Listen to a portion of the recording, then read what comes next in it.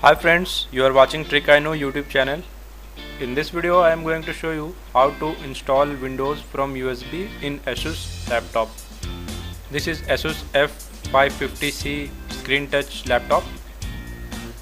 To install Windows on this laptop you need a USB drive. This is my SanDisk Ultra which contains Windows files. I am just going to plug in this laptop. First of all, I want to show you which is the boot menu button of this laptop, that is escape button. So I am pressing the power button and now pressing the escape button to open boot menu. Here you can see the boot menu is appearing, but there is not showing any device such as pen drive, hard drive, CD drive. Just enter the setup by pressing enter. This is the BIOS setup.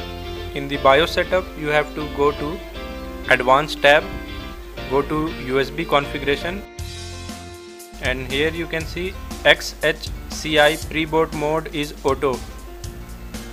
Just disable this. Now press the escape button. Now go to security tab and here you can find secure boot control is enabled. Just disable it. Now go to boot tab. Here you can see fast boot is enabled and launch CSM is disabled. There is currently not any option to enable launch CSM. You have to save changes and restart your laptop to enable launch CSM.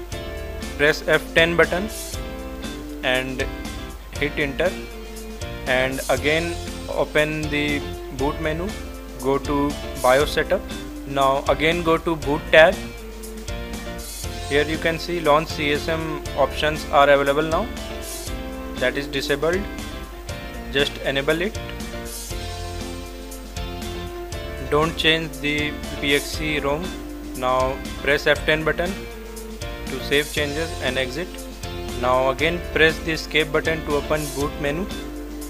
Now here you can see all boot options are available now. My SanDisk Ultra is showing here.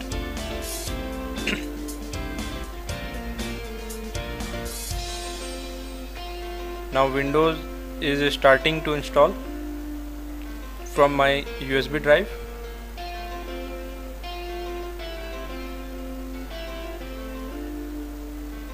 Now here is the setup of Windows.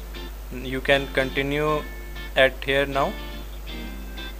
Thanks for watching my video and subscribe my YouTube channel for more videos like this. Thank you. Have a nice day.